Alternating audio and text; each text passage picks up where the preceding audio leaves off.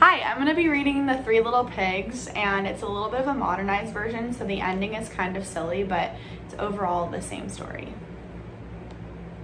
Once upon a time in a quiet little town, there lived three little pigs. One day the pigs decided it was time to leave their mother's home. Off they went to build homes of their own. The first little pig built his home out of straw. In no time at all, the little pig built his house. He sat down to eat his lunch of pea soup, salad, and bread. The little pig happily slurped and chewed until he heard an angry knock on the door. It was the ravenous wolf.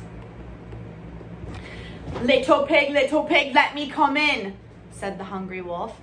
"Not by the hair of my chinny chin chin," said the frightened pig. "Then I'll huff and I'll puff and I'll blow your house in," growled the angry wolf. The wolf inhaled deeply and his lungs filled up like two balloons. Whoosh! The wolf exhaled with such force that he blew the house into a haystack. He also blew the little pigs down the street to his brother's house. The second little pig decided to build his house out of sticks. Just as he finished the roof, his little brother blew in. The little pig trembled as he told his brother about the wolf. "Don't worry, little brother," said the second little pig. "Sticks are stronger than straw. Let's go in for some peppermint tea." Little pigs, let me come in," said the ravenous wolf. "Not by the hairs of our chinny chin chins," answered the pigs. "Then I'll huff and I'll puff and I'll blow your house in," growled the angry wolf. Again the wolf inhaled deeply, and again when he exhaled, whoosh! The house blew down, leaving a pile of sticks. The wolf also blew the little pigs. Down the hill they rolled like two pink little balls. The third little pig built a brick house. He was hanging a welcome sign when his younger brother rolled into his front steps.